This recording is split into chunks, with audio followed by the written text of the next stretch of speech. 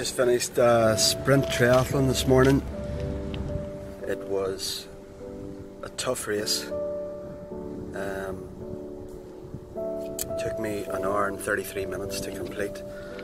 Down with flu the last couple of weeks, so body wasn't functioning 100%, but it's always fantastic to get through another triathlon, and although it was tough, I did enjoy it.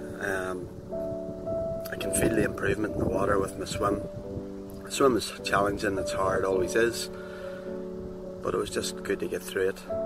And then the bike was a bit bumpy. And the thing about the Sprint Triathlon, it's the shortest one, so you're just flat out the full time, so there's no real resting time or taking it easy. You just sort of have to go as hard as you can. And then the run was quite good. It was a trail through a forest for 3 miles, so that was really good. So an hour 33 in total, and I've got this long race next week, Ironman in Dublin, and really looking forward to it. Looking forward to the challenge.